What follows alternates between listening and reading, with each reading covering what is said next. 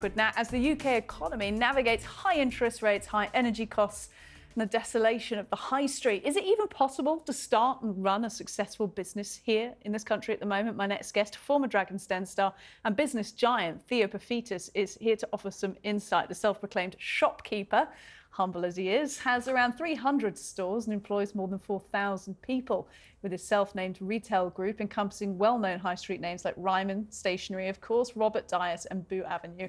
However, despite his personal business success, recently he has criticised the government as being made up of useless politicians who do nothing, saying the retail sector has been let down. So what would he like to see the government or opposition do to mark themselves out as the party that backs business? Here to discuss all of that and much more, as I've promised him, the former Dragon and business owner Theo Paphitis in the studio. Good to see you, Theo. Pleasure to be here. Thank you. What happens when you make an unguarded comment to a journalist. I mean, the article was great. It's exactly what I said. But, I mean, they have been a little bit useless recently, haven't they? I mean, let's be honest. Who would argue with that? A touch. Quite a few of the viewers, and if the polling is to go by, quite a few. We're talking about an article that ran in the Evening Standard, London's newspaper, last night, with the headline, you saying that the government are absolutely useless. Well, politicians are useless broadly. And you say it was a throwaway comment, but of course it made the headline for this. Talk to us about why you think they're letting business down. I mean, if we just move politicians, just talk about the ruling party. The Conservative Party. Go on. Because, and I don't want to get party political because I'm apolitical, right? So it's very simple. But they're the ones that have got the power. Yes, we'll see what the Labour Party can do if they get elected and what they deliver. But at the moment, they're not in power. The Conservatives have been in power for a very, very long time. Much of the population hasn't seen anything else other than a Conservative government. So there's no point them having a go at Labour Party. Let's talk about what they've done. Since they were elected, with a landslide win when Boris Johnson fought the loony left, I think it was his words he was using at the time, and actually smashed Jeremy Corbyn, took power with a huge majority. But what have they achieved since? And we've had three prime ministers. Yeah, have you been keeping track? I mean, if you challenge them on this, you do get the routine response. Look, we had to deal with COVID. We had to deal with various wars. That has pushed up energy prices. I'm not speaking on behalf of the Conservative Party. I'm speaking on behalf of a journalist who's interviewed many of them before. And they say, you know, no other party would have succeeded. But they are traditionally the party of business, the safe pair of hands in the room regarding the economy. And you're saying that they just haven't delivered for business. Well, they haven't delivered for business. They've got well, hold on. That's a great argument, right? And I do sympathise with all those things. But how can I sympathise with the fact they've spent most of the parliamentary time tearing themselves apart? I mean, you all that time. Popcorn yesterday? Oh, God, that was hilarious. Popcorn. I know it's con, but it's, I mean, why? I mean, that was delusional. I mean, Liz Truss had the keys of power. She was there. She was the Prime Minister. You know, the letters, as she's now known, and Kamikaze, the Chancellor, I mean, destroyed the economy in 40 days. I mean, so how can they argue against that? How can they argue about all the time they've spent ripping themselves apart, instead, I'm losing my words, instead of concentrating on the economy and the country and the reason they were elected? They weren't elected to spend that time ripping themselves apart. Let me ask you this on one major factor of this government, since it's been in power for the last 14 years. They delivered a Brexit that was voted on for by a large proportion of this country. You voted for Brexit publicly, that is listed. Did I? Did you? Well, interestingly enough, I did say I came down on that side at the last minute. Yeah. And I also qualified it, whether that's a right decision or wrong decision. I did make it absolutely clear and published it. I said it will depend on the quality and the competence of our politicians seeing us through this transitional period. And if you ask me how I think they've done between 1 and 10, I'd say it's a strong 3.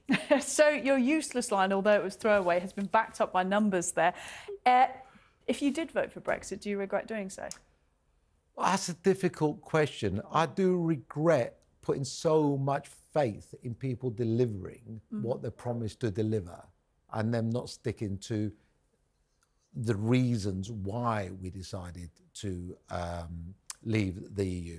And at the moment, if we look at the last God knows how many months where we spent so much time talking about repatriating up to possibly 500 illegal immigrants instead of dealing with economic issues that we desperately need to deal with. We talk business rates. Business rates are destroying the high street. They're destroying retail. It's a tax from the 1500s. It's not fit for purpose, but they haven't found the energy to deal with it in the last 12, 13 years, never mind in the last parliament. It's something we've heard time and again on this show. We speak to people like Sacha Lord, the nightlife staff of the north of England, and he talks about business rates and the effect that's having on hospitality. I mean, retail at large as well. Look, this segment we like to call C-suite, where we speak to CEOs, C-suite board members, and get a bit of your sort of advice and your large business career. You've come a very long way, and you've had all these huge businesses. You employ a lot of people. Very old. Yeah, I wouldn't say that necessarily, but very successful. Like, in terms of your basic business advice, despite everything you've been through and all the employees you oversee and everything else, when you're a dragon on the den, when you see people come in, what is your piece of advice to succeed in business? Look, entrepreneurs will do business and start businesses in any economic climate. The advice is no different. Just make sure you understand the upside and the downside. Make sure you've got enough cash for the good times and the bad times. Because, listen, you can live without profit for years and years and years and years and years, as long as you've got cash flow. If you haven't got cash flow, that means paying the bills at the end of the month, paying your staff, paying your rent. It's like a heart attack. You're dead. So don't bet the farm. Make sure you've got enough cash. And by all means, follow that passion. Nice. I mean, always have some running away money, personally and walk in the street money, not running away. Walk in the street money. Look, what would your employees say of you, do you think, as the type of boss you are? I'd like to think they'd say I'm approachable, and we use first name terms whatever we do in our business. It doesn't matter who you are. It's a family business. We don't know outside shareholders. And I think they'll say I'm hands-on. I know my business. I talk to people. Fair, but these are all things that we like to think of ourselves. Do I have my moments? Absolutely. Any entrepreneur will have his moments. But I think they'll say I'm fair. And Ryman I've owned for, nearly 30 years. Robert Dyes for 15 years. It's been a long, I've had businesses for a long time. Robert Dyes a bit less than that, actually. But Ryman's 130 years old. Robert Dyes is 150 years old. So those businesses have been in the high street for all that period of time and have survived through wars, never mind through parliaments and the Tory party ripping themselves apart. Theo Paphitis, look, it's been great talking to you. We'd love to have you come back in again, getting some business advice and why you think the government are so useless at the moment. Hopefully things will change. Fingers crossed. Fingers crossed. We live in hope.